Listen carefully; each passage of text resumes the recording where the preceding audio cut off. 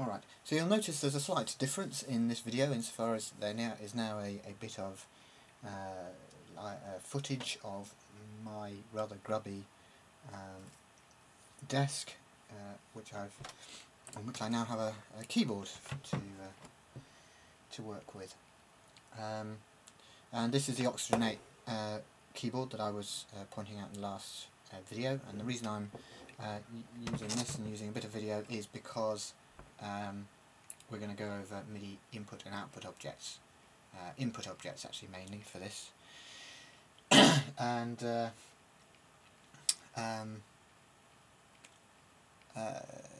yeah, obviously this is the input device that we're going to use.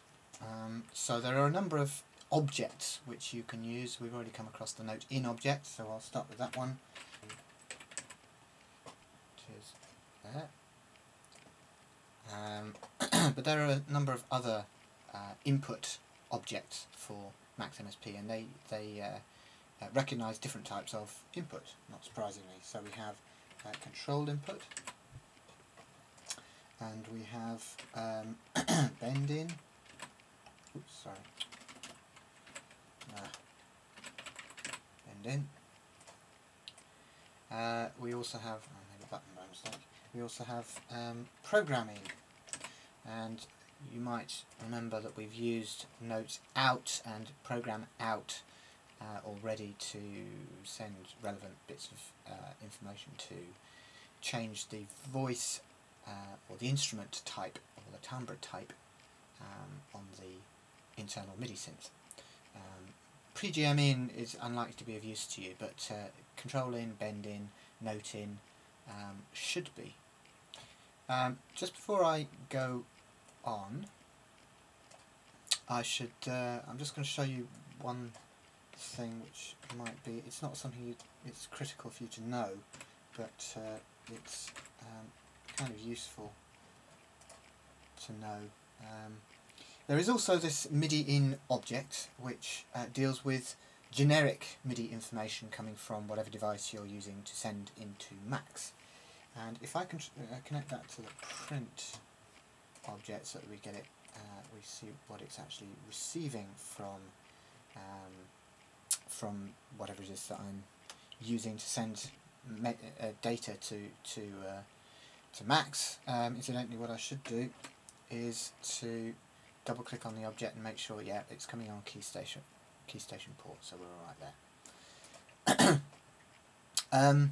Yeah, so if I press middle C, what do we get? Well, we get 3 bits of information. The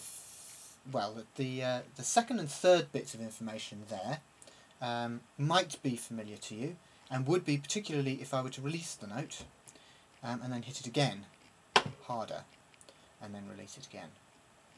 Okay, so of those 3 bits of information, the 2 and 3 hopefully you've figured is the note number, which is always 60 because I'm hitting middle C, and a number which relates to how hard I hit the keys. So if I hit it if I hit it like that, then I'm hitting it at a velocity of 124. And when I release it, you might remember from previous tutorials I've mentioned that Macs, although it deals with note on and note off information, it needs to be told when to release a key, so to speak. That information, note off information, is the note number with a velocity of 0. So it will always be a velocity of 0 when you release a note. And if I hit a different note, so a C below middle C, it's on 48 with a velocity of 90. Release it and 48 comes out again. So if I hit a sequence of notes, so if I all of those, then each one came out with different note numbers, different velocities, and if I release all of them now, they'll all come out with a velocity of 0.